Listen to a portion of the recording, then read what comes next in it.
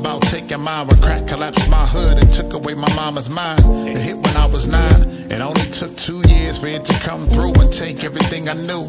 Not a soul was living, it was all survival. I ain't know one person that was reading the Bible.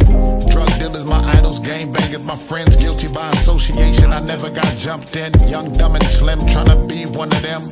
I got uprooted by my closest of kin. They set me up to win, relocated my physical, showed me real love and adjusted my mental. All that I went through with my life on the line, God kept showing me it ain't my time. Feeling alright, feeling okay.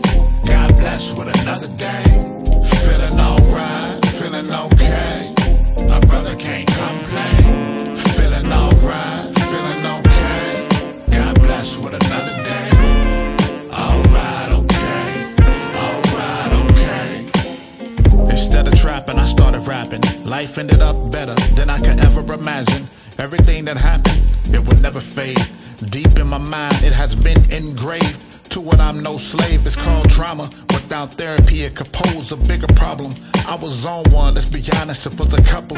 Young and restless, my destruction, it wasn't subtle. Addicted to trouble, hanging with young thugs, fighting to kill the pain of missing out on love. Now I'm showering in hugs, my family hold it down. And I got a tight circle of close friends around. Lost and found, drowning in hope, I float different, purposely driven. You will never ever catch me drifting on a mission like special ed to live long and prosper, and stick around to become a grandfather.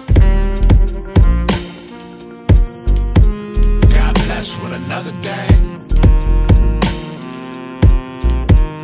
A brother can't complain.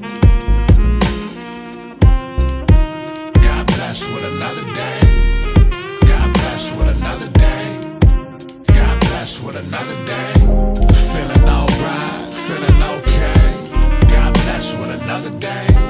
Feeling alright, feeling okay. My brother can't complain.